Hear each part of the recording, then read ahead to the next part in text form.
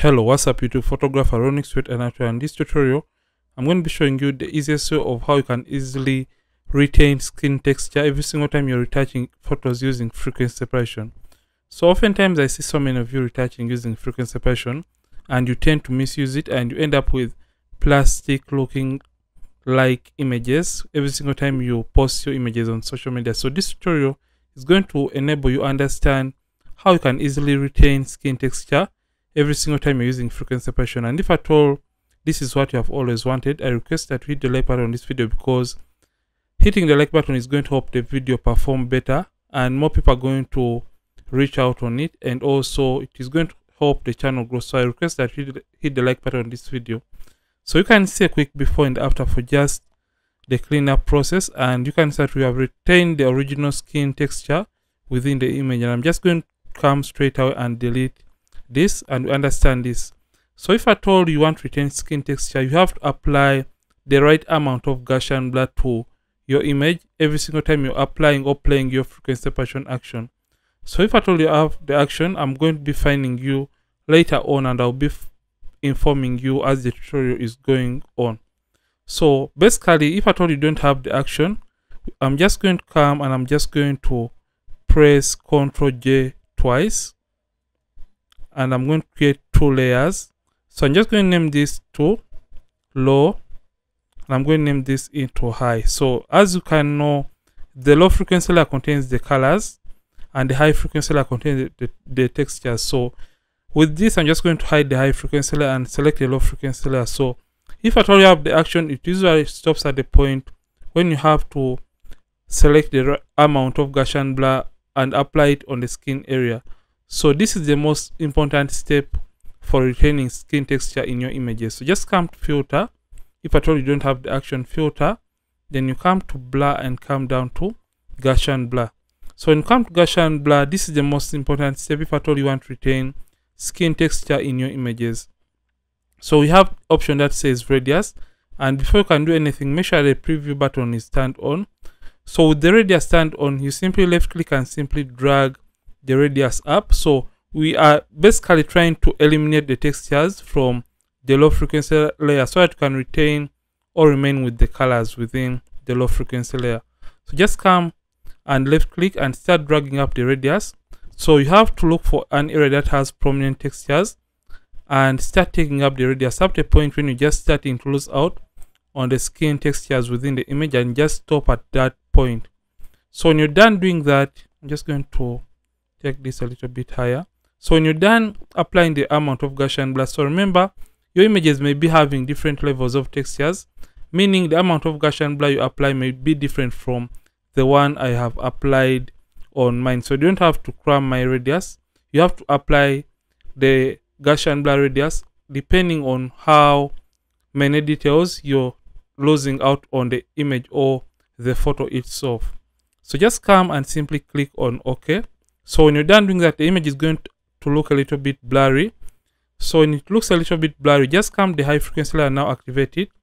So if at all you have the action, after applying that Gaussian blur, it is automatically going to run and create for you the high frequency layer and the steps that we are going to do for those that don't have the action. So if at all you don't have the action, just come the high frequency layer and simply come to image, then come to apply image. So when you come apply image, remember we only want to remain with the textures in the high frequency layer. So in order to remain with textures, simply come and make sure you understand the bit of your image. So for this image, it is a 16-bit image, and if at all you have 16, it means the image is going to be 16-bit. So for a 16-bit image, make sure the layer you're subtracting your textures from is the low frequency layer, and make sure the channel is RGB. And with that, come to the blend mode and change it from whatever it is and change it to add. So opacity at 100%, the scale is 2 and offset 0, and make sure preserve transparency and mask are not checked, and simply come and turn on the invert option. And when you do that, you're going to see the textures on the gray kind of layer.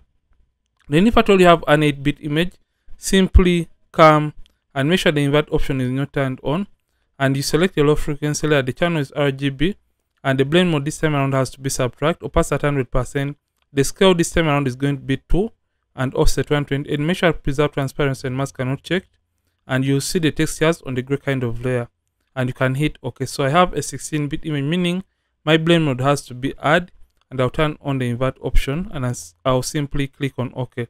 So with this done, we want a blend mode that is going to take away the gray color from the image, and that blend mode rather is known as linear light. So just come right here and change it from normal, and scroll down up when you see linear light, and you get back the image it was meant to be before.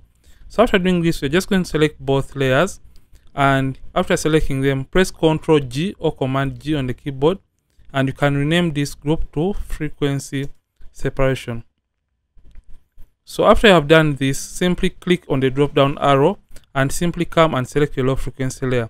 The reason for this is because we want to blend or even out the skin tone transitions. Remember, skin retouching is more about blending the transitions within the skin color and removing the skin imperfections like the blemishes or the acne that is existing within the image.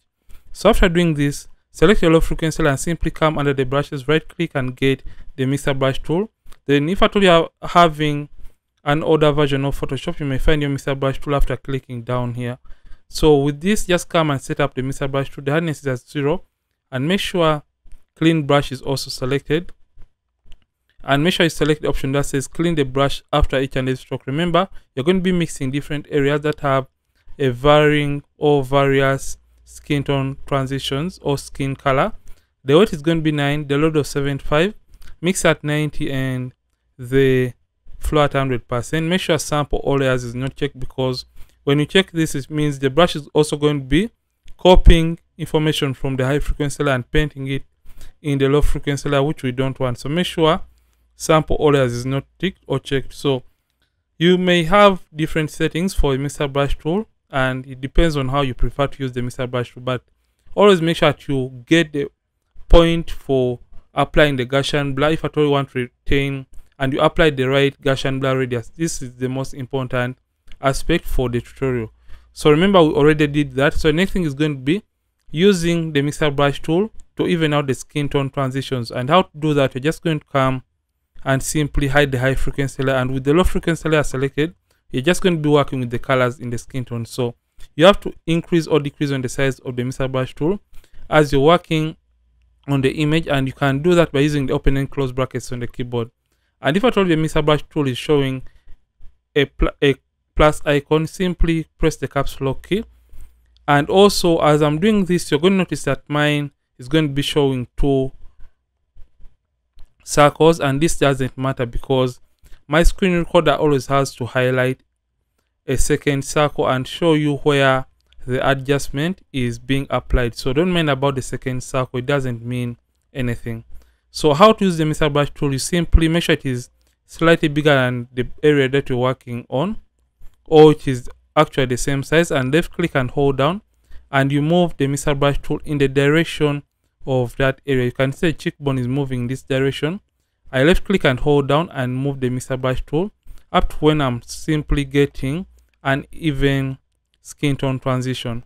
So you may notice that as you're doing this, the skin is going to look a little bit more on the plastic side, but this is the best technique to use, because in this way you're just trying to get even skin color or skin tones or even transitions within the skin tone. And as you're doing this, always make sure you don't zoom all the way in, because when you do this, you can't see the uneven skin tone transition. So make sure you retouch at a distance, and in that way you can see the uneven skin tone transitions, and simply mix and blend. So mix colors that are looking alike and harmonize them, and where they're transitioning from one color to another, reduce on the size and simply mix the border so that you can have a better skin transition or skin tone transition. And when you're done doing this, I'm just going to mix this quickly because I don't want the tutorial to be a pretty long one. So I'm just going to mix and blend this.